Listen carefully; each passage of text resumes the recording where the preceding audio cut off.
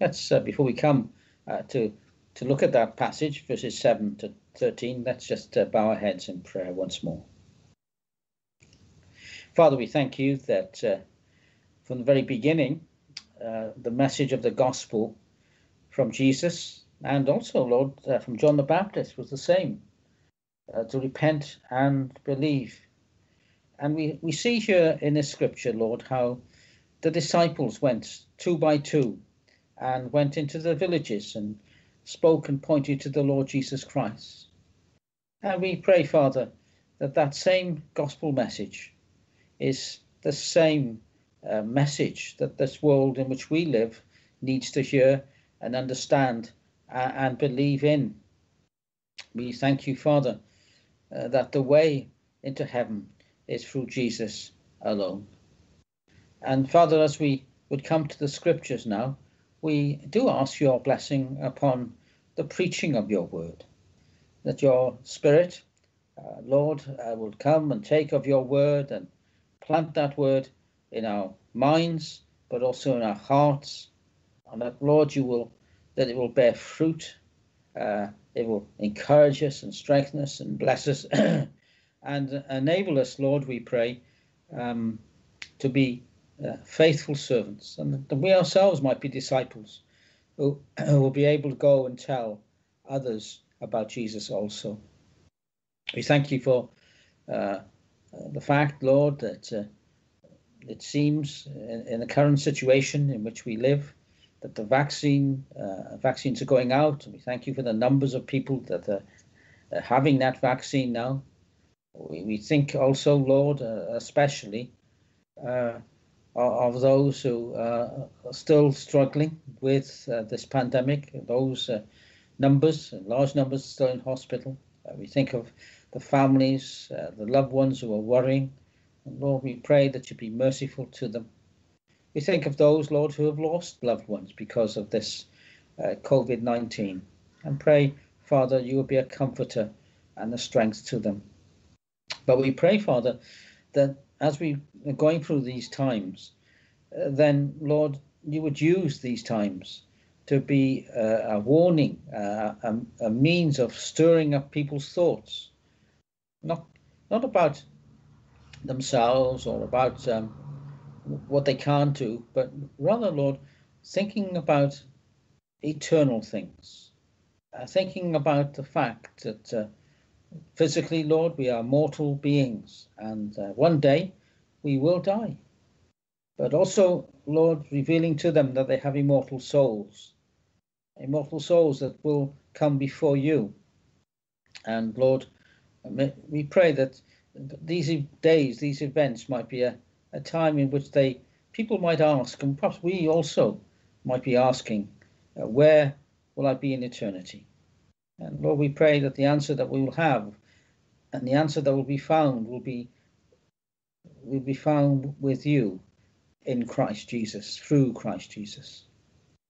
We pray for the churches, Lord, today that are holding their services online. We know that there are some, Father, that haven't been able to, or because of certain problems with their buildings, and perhaps even legislation, as in Scotland, are not able to open up their buildings, not able to have those services. But we thank you that you enable us to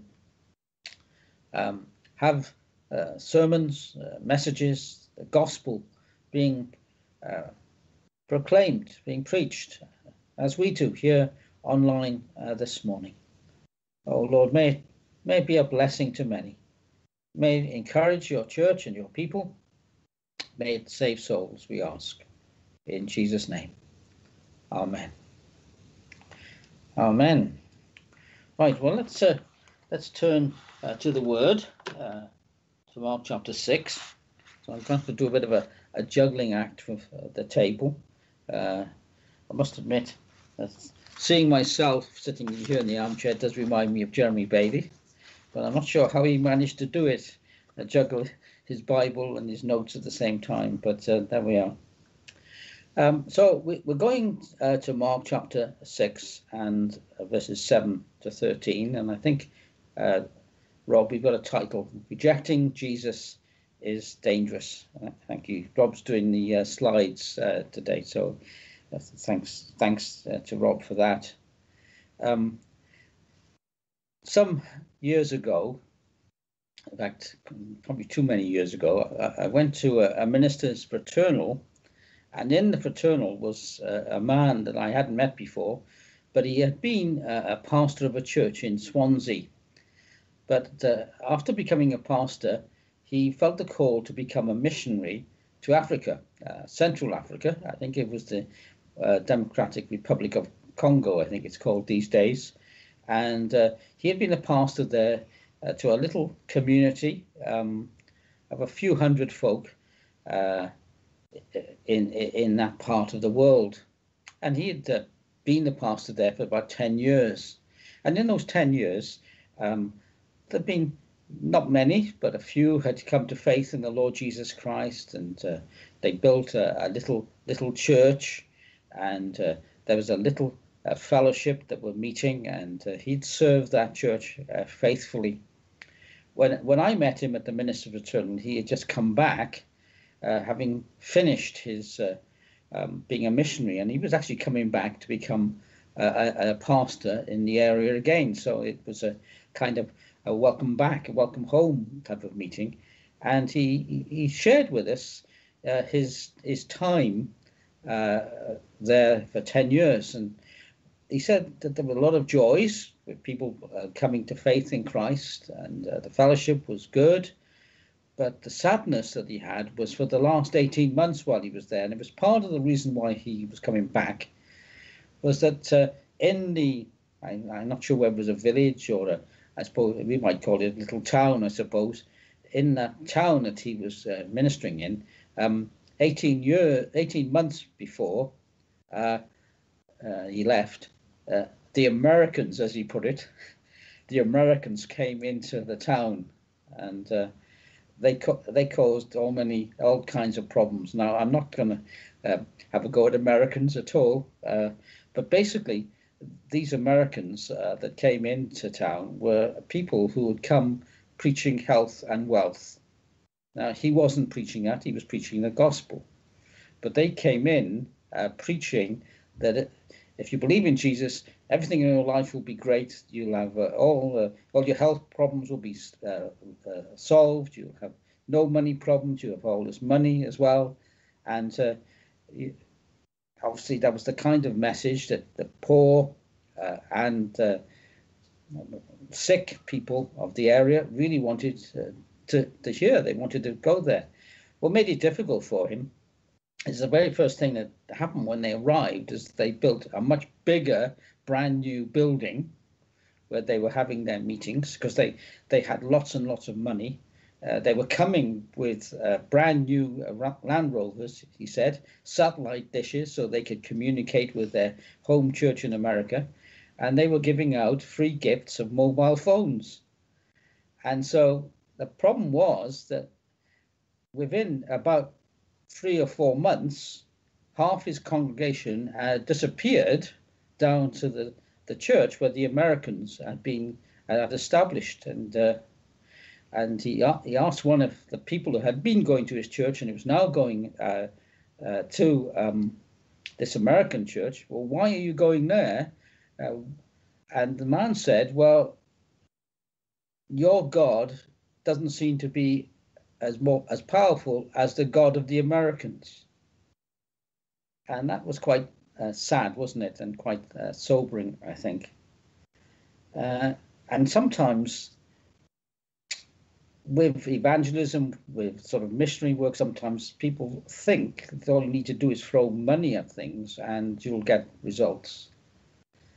Well, the view of Jesus has about sending people out with the gospel is completely different. And that's what we're going to be looking at this morning, how Jesus sends out his disciples. And we're going to see it in verses 7 to 13. And thank you, Rob.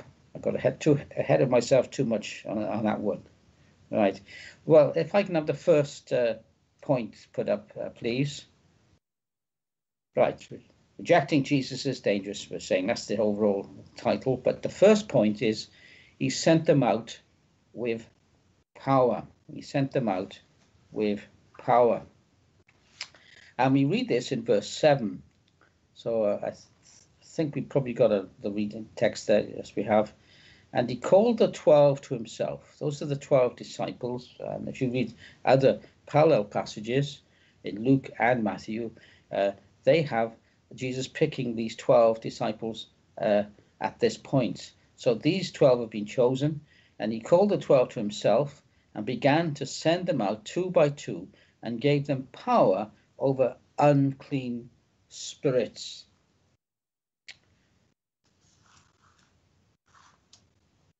Now, the point is that Jesus is giving them power.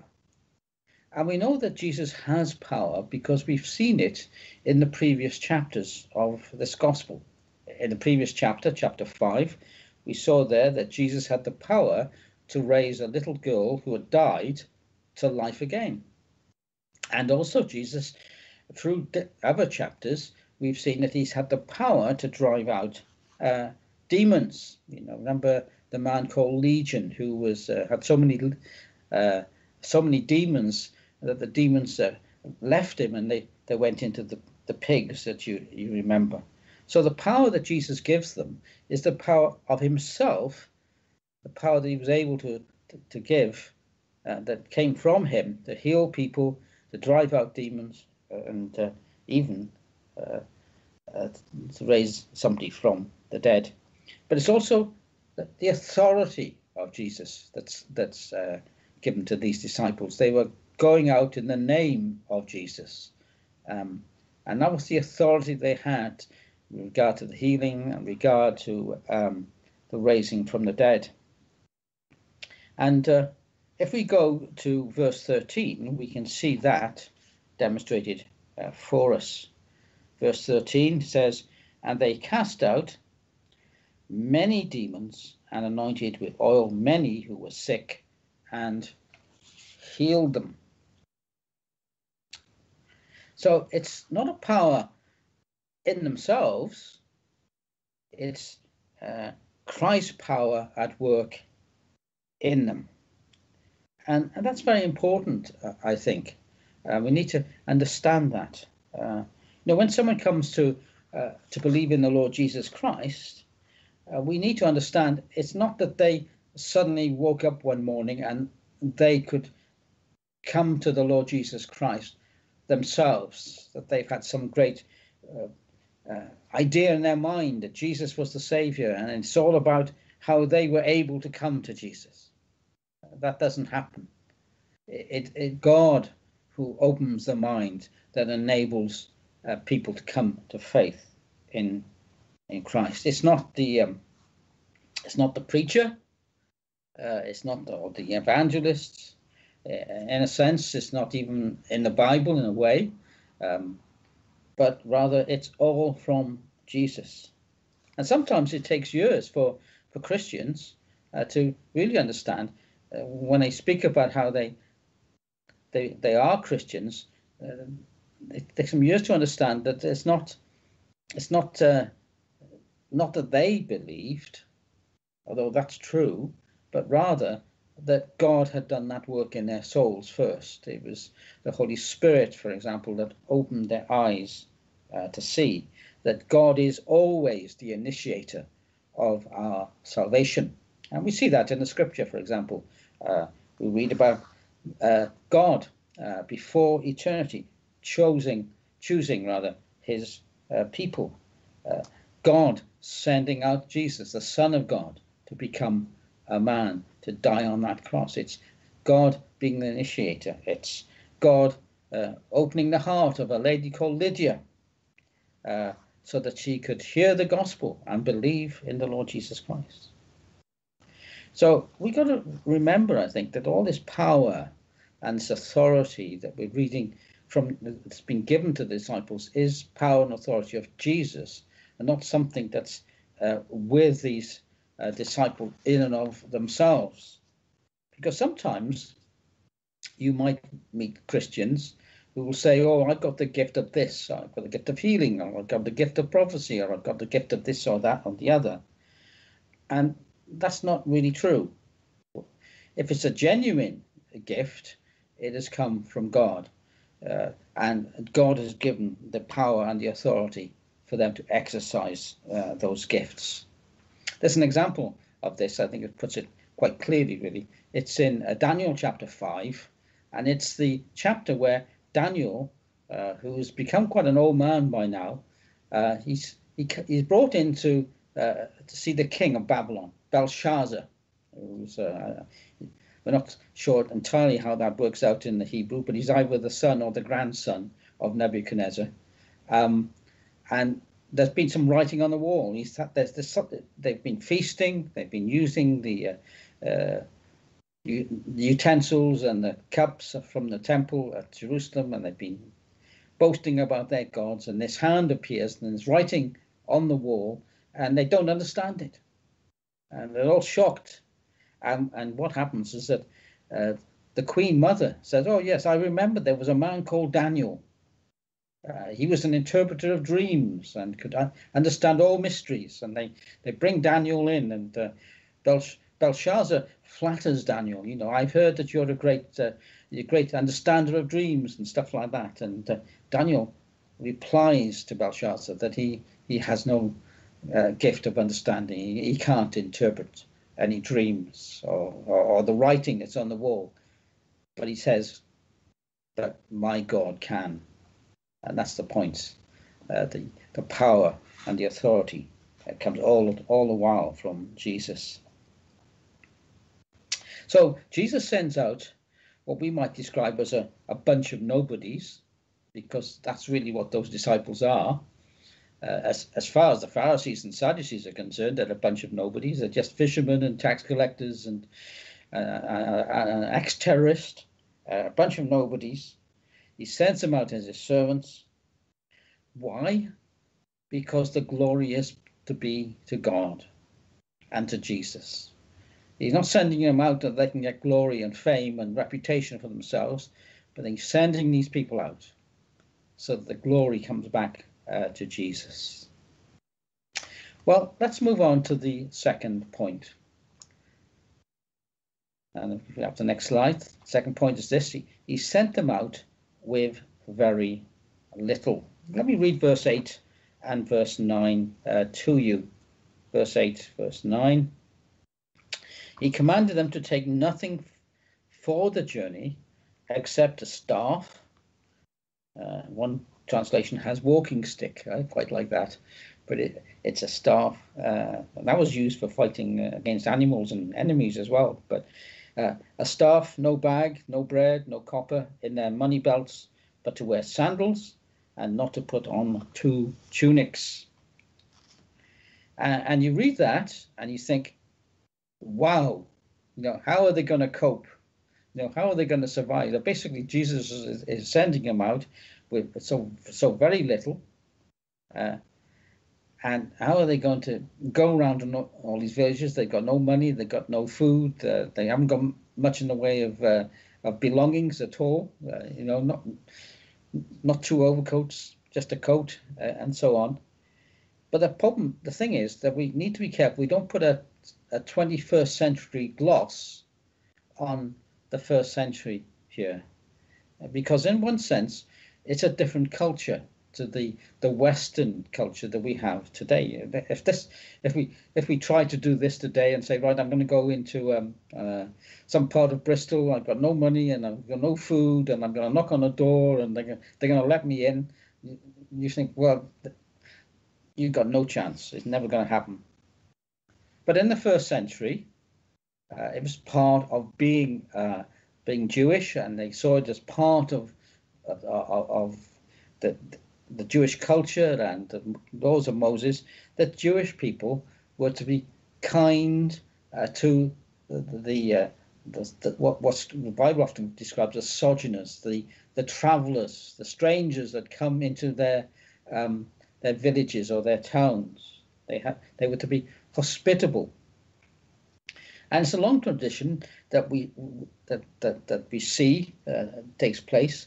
We see it For example, in Abraham, with Abraham in Genesis chapter 18, 3 people come into Abraham's camp, and before he really knows who they are, and it turns out to be 2 angels and the Lord Jesus, but before he knows who they are, he's already got Sarah to run to the servants, and they start baking the bread and roasting the calf. He's being hospitable, he's being generous. And the ancient world was like that. And in fact, I'm assured, and I've seen it firsthand as well, that it's also true in many other cultures other than our own. For example, that was one of the things we noticed when Jane and I went to Siberia, and amongst the Uzbek people, when we arrived, strangers, they'd never met us before, they couldn't even speak our language, well, we couldn't speak theirs, and they shout. Well, one of the first things we had was a great big loaf of bread that was given to us, that had been baked that day for us.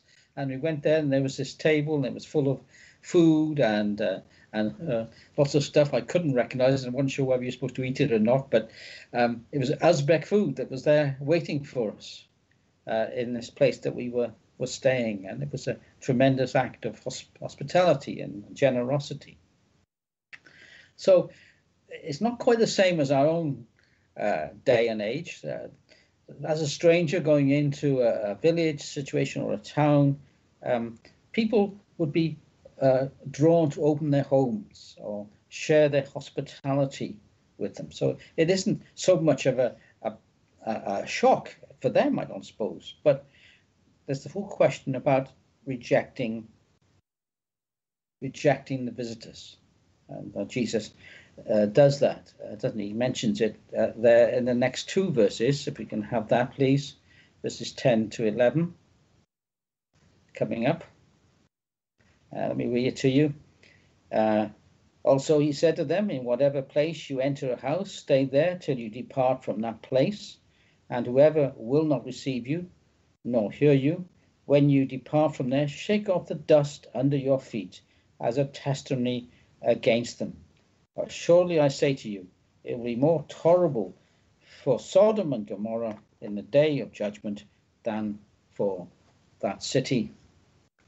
So Jesus isn't really talking about that they may be rejected, his disciples, but rather it was the rejection of the gospel message.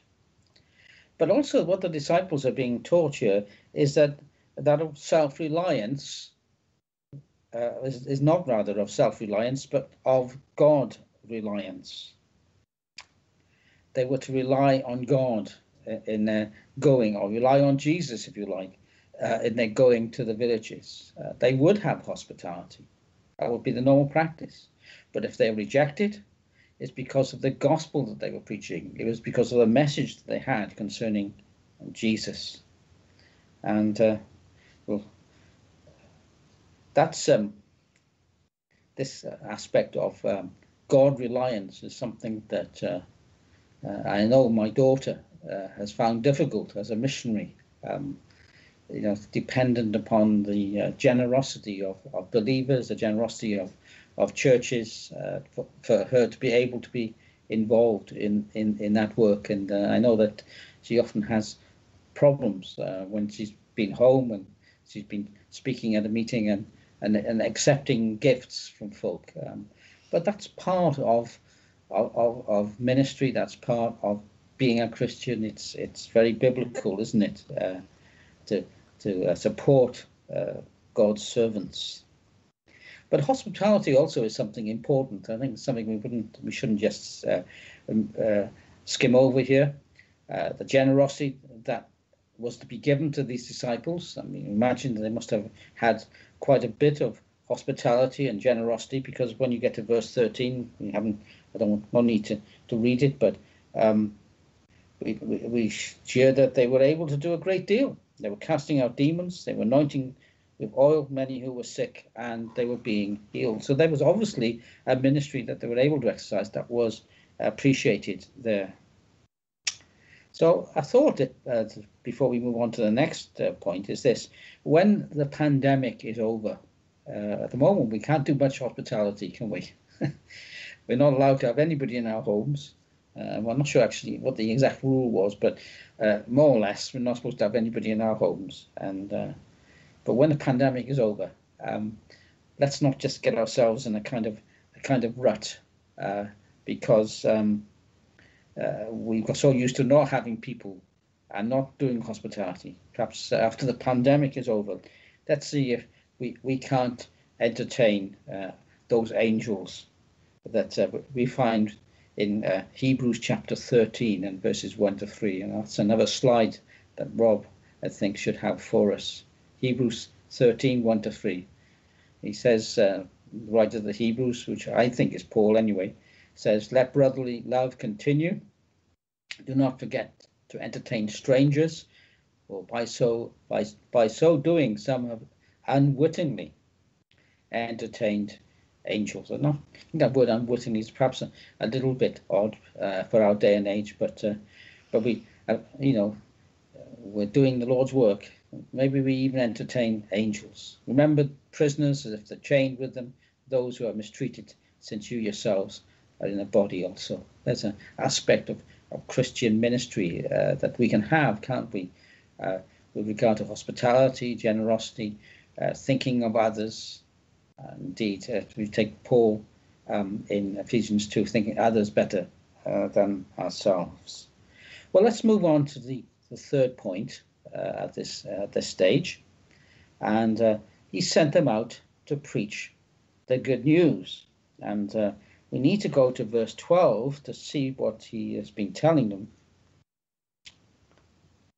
So Mark chapter 6 and verse 12.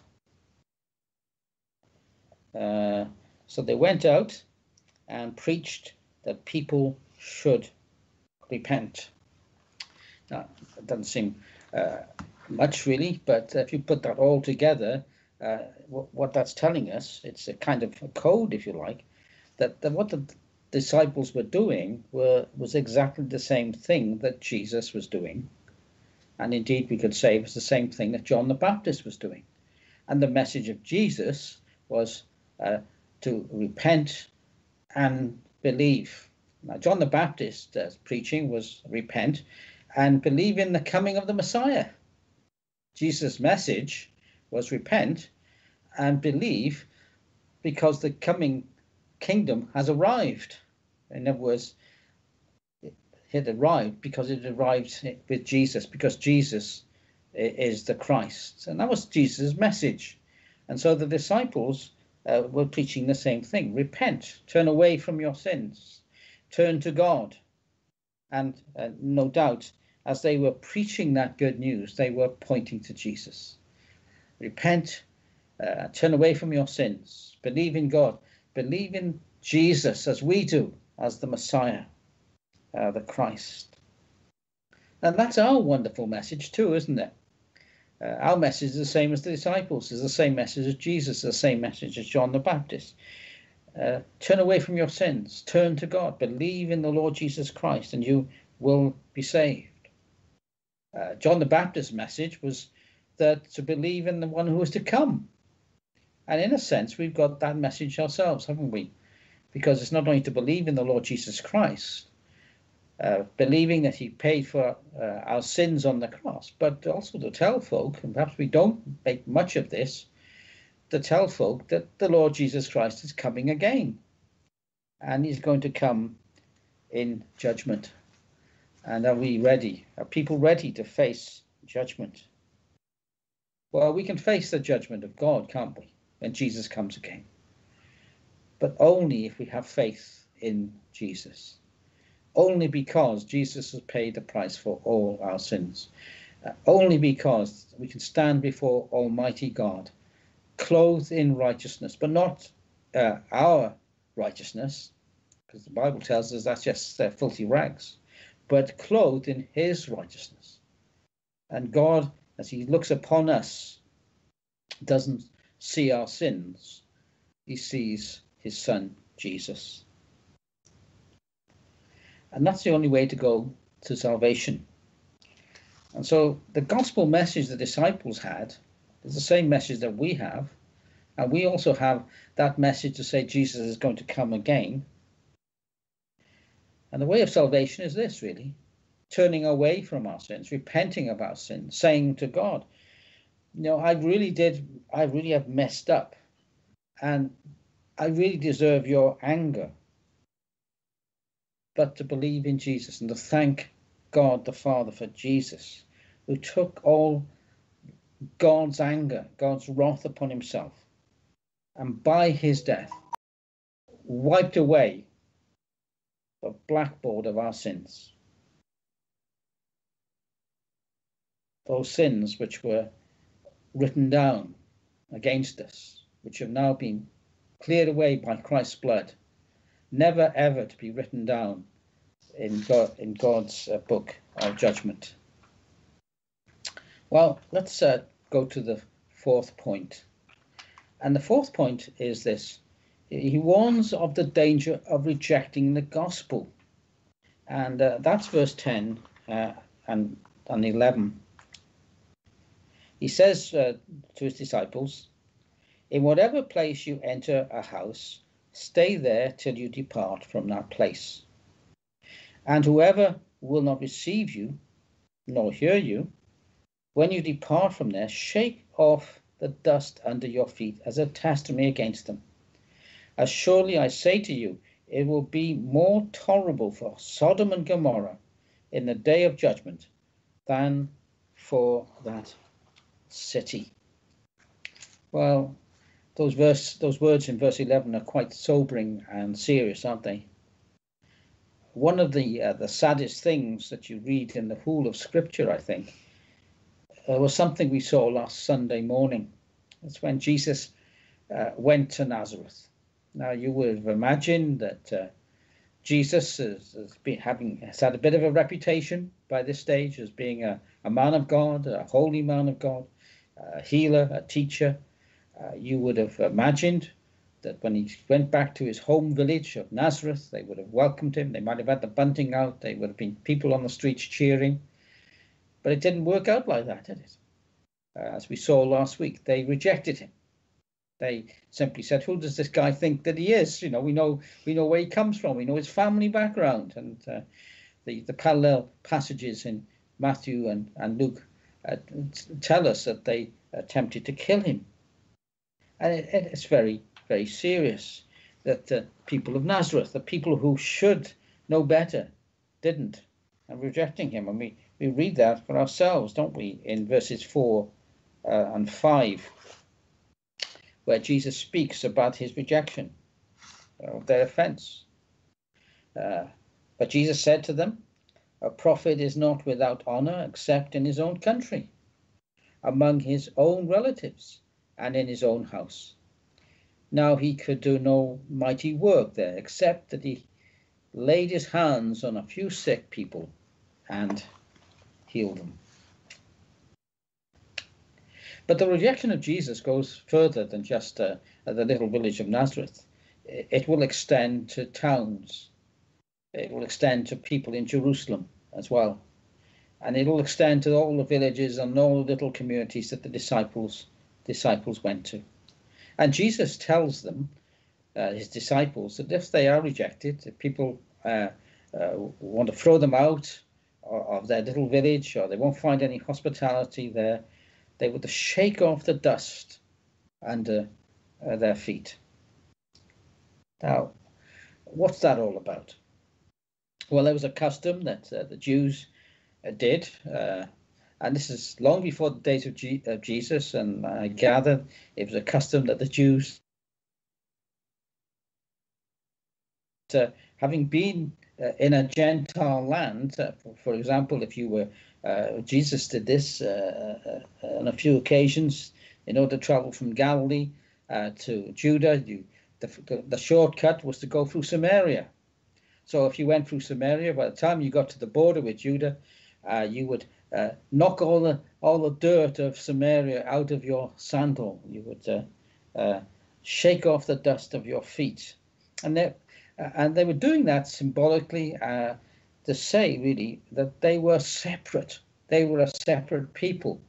They were God's people from separate from the Gentiles, separate from the Samaritans, and they were knocking off the dust off their feet, to separate them from the Gentile practices and influences. It was a declaration that said that they had journeyed through Gentile land, and that Gentile land had made them unclean in the sight of God, and that the dust that was left behind was to be a kind of sign to the Gentiles that those lands would be under judgment. And that's what Jesus is saying here about his disciples, that by kicking off the dust from their sandals, from the places where they've been rejected, these places would now be under a time of judgment of God. And it wasn't only those places. Jesus, of course, in another place speaks about the judgment against Capernaum and other places where he was going to visit, and their judgment wasn't going to be as bad as Sodom and Gomorrah, which is also mentioned in that verse. But a lot of the villages, it seems, were being blessed, and we see that in verse 13. We can have that slide, please, or not. Verse 13, and they cast out many demons. That's the disciples. As I said, that obviously suggests that they were welcomed in many places, and anointed with all many who were sick, and healed them. So, but others, of course, were under the judgment of God, and Jesus tells them this in verse 11 of that same passage. And whoever will not receive you nor hear you when you depart from this, shake off the dust under your feet as a testimony against them. It's a statement that they're under judgment. But surely I say to you, it will be more tolerable for Sodom and Gomorrah in the day of judgment than for that city or that village. Whenever we speak of Jesus to someone, whenever we preach the good news of Jesus, there's going to be a reaction. We pray and we ask that it'll be a positive one, but it's also going to be possibly a negative one.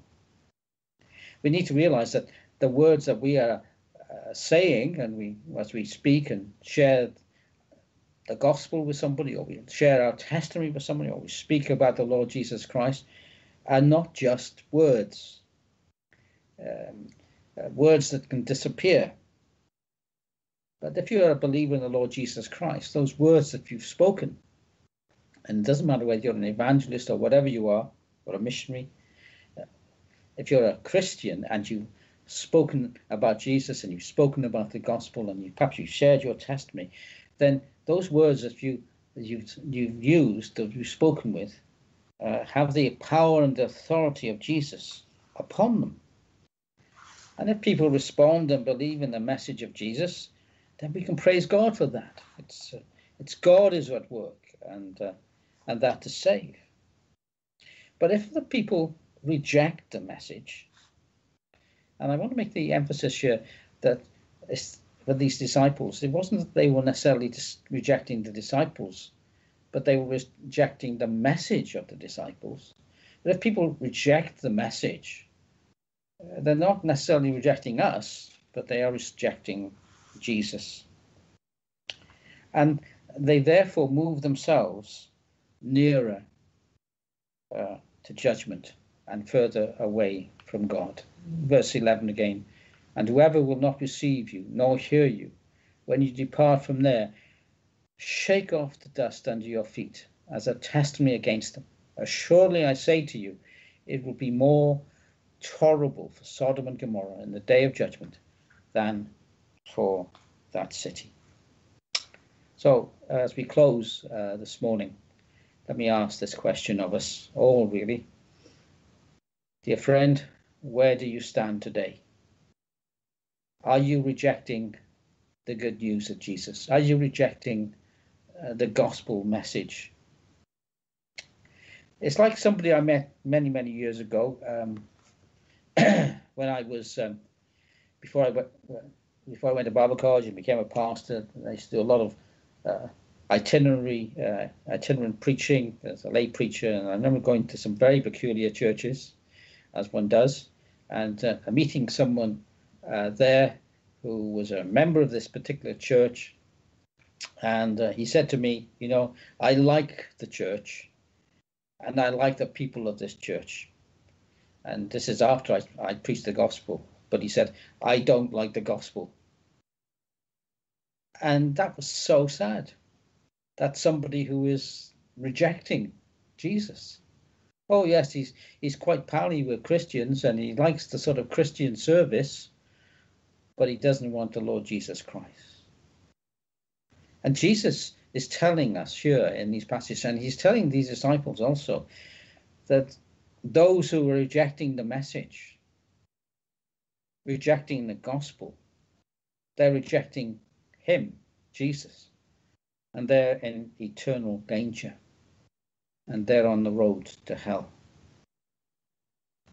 Let me ask again, dear friend, have you heard the good news? The good news that Jesus died in your place. You should be punished by God the Father for your sins and for your unbelief and your ungodlinesses. But Jesus is punished in my place. Jesus paid for all our sins, past, present, future sins. It's all been wiped away in the blood of Christ, so that we can stand before holy God, clothed in the righteousness of Jesus, so that God the Father sees us as he sees Jesus. And if you hear the good news and you believe in the good news of Jesus, then Jesus has opened heaven for you, not for a short while, but for eternity. And what are we to do if we have not got Jesus in our life yet? Well, it's this: welcome him. Open your heart, your arms to him. Open your hearts to Jesus. Say to him, come, Lord Jesus. Come into my heart. Amen. Amen. Well, let's close in prayer at this point. Let's pray. Father, we thank you again for this wonderful message that Jesus left the realms of heaven and came down to be our Saviour and our Lord. Father, we ask and pray that we all may examine our hearts this morning, that we might all, Lord, be those who can say, I heard the message, I heard the gospel, I know Jesus is Saviour and Lord, and he is my Saviour and my Lord. That we might all be able to say, it's not that I have anything within me, or nothing about my personality or my mind or my intellect, but it's all of Jesus. I couldn't save myself, but Jesus saved me. And we praise you and thank you, Father, that that's true for every single believer. We were all on that road to hell, but you broke into our lives. You opened our eyes, you opened our minds, you opened our hearts to Jesus. Praise you that he is the author and finisher of our faith. And we praise you and thank you that we are going to be with our Lord Jesus in eternity.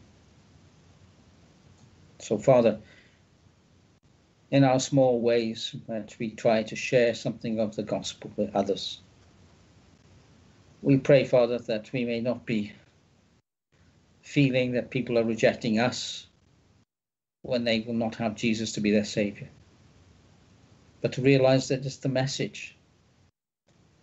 And we pray, Father, that we might be hospitable and generous. That's through our hospitality and generosity, the gospel may also advance.